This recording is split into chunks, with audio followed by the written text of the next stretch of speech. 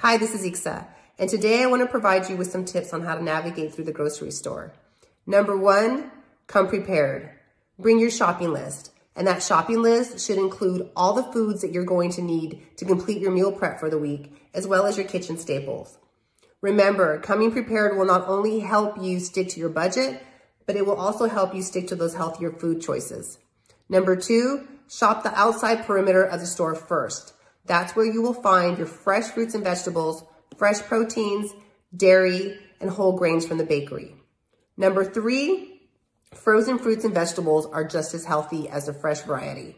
And if you're someone who doesn't tend to go through them fast enough and they spoil, shopping for frozen fruits and vegetables are a great option for you, and they're just as nutritious.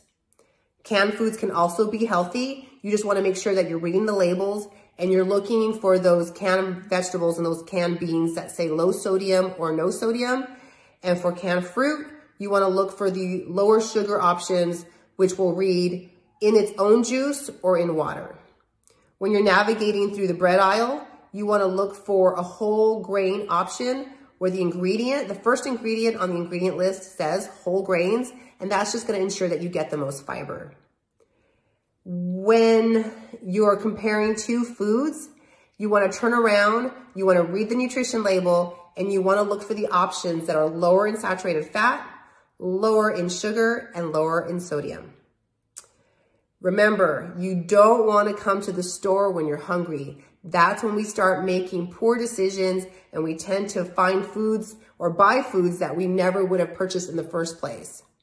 And finally, when you're buying those snacks, don't feel guilty about wanting to indulge every once in a while. It's okay. It's called balance. Just make sure that you're reading your food labels, you're looking at the serving size, and that you're portioning out your food when you get home to just that serving size so that you don't overindulge, go overboard, increase your calories, increase your sugar, increase your sodium, and then it gets you off track.